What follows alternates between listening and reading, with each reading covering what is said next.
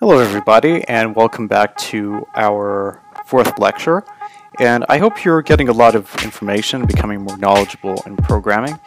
And before I start in this lecture, I just want to give some advice to following students who are watching, that you have to always practice. If you just watch these videos, but you're not practicing, it's not going to do any good, because programming is exactly the same as math. The more you practice, the more you will improve.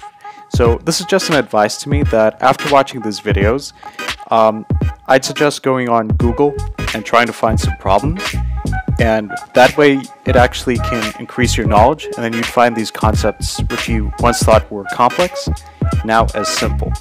Okay?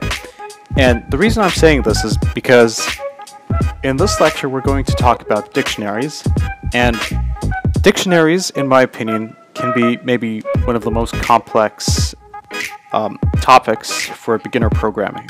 So let's get to it. I'll try my best to make it as simple as possible, don't worry. So every dictionary in Python has a key and a value. So let's forget about that for a minute, and imagine you're looking for the word aircraft in a dictionary. So the key of the dictionary is aircraft. You search through it, and then suddenly you find the definition of aircraft. But what is the definition exactly? It's the value of your key. So you find aircraft, and then it defines a flying object. That's exactly how Python dictionaries work, because you have a key and a value.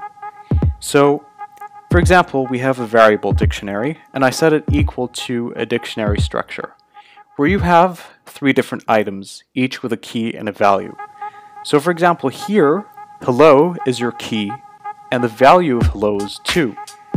Here you have check, its value is 3. 1 is a key, its value is 4. So this is basically the first step of understanding dictionaries. You can access a dictionary, and it's actually easy to do so. So, for example, you have the variable search, and then you have Mercury, Venus, and Earth, which are all keys, and they each have a value representing their position in our solar system. So if you want to get the keys of the dictionary, or the items, you can just say search.items. .items is basically a function that will give you the keys of the dictionary.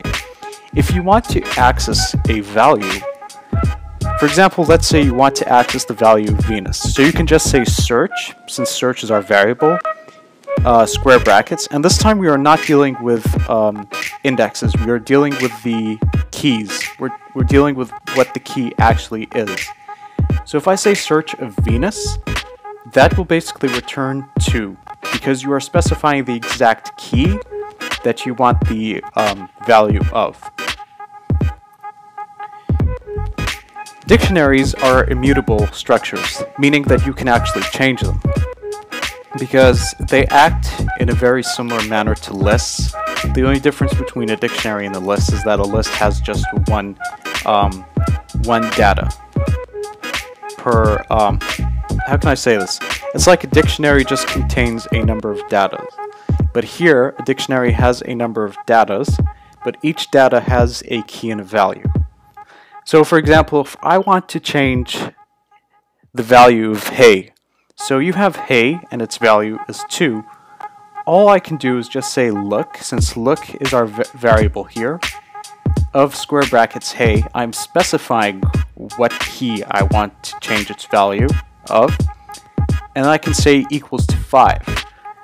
So now this 2 will be cancelled, and then you will have a 5 replaced. Let's look at another example where we have a nested dictionary, which is variable look2. So I have 2 keys, which are James and air. But James' value is a dictionary. That's the thing. It's not like a number in our previous example of look. So let's say I want to change the 2 of hello to 5. Now that can be actually tricky. All you have to do is just say look2 of James, since you are basically accessing the first key of hello, and then you set it equal to 5. Why? Because you're accessing two keys simultaneously. You first access James, which basically gives you access to the entire dictionary of James, and then you access hello, which is a key within that nested dictionary. And that's basically it about dictionaries. There are a lot of things you can actually do with dictionaries. You can store dictionaries actually can be used for sports programming, because you can try to calculate a team's score, for example, and then you can compare that with another team. I remember doing that for a programming assignment.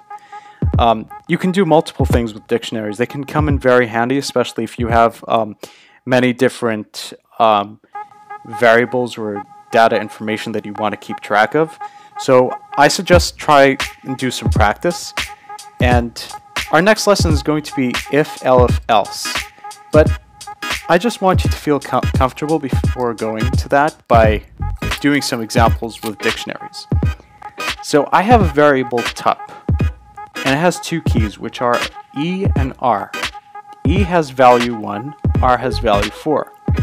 So if I say print tup of E, that's basically going to access E, which should return back 1. So let's print it. Exactly. You see here? It returns back 1. But let's see, by the way, this is a comment. I'm going to go into comments in another lecture, but anything that has a hashtag means a comment, so it's basically useless for now. But let's say I remove this comment, and I say tup of E equals to 2. Look what's going to happen. When I print tup of E, it's going to equal to 2 because I have updated the list. So you can just try playing around, doing different things with dictionaries. You can try to even search for dictionary methods. And once you're confident, you can continue on if, else. All right, stay tuned. Thank you very much.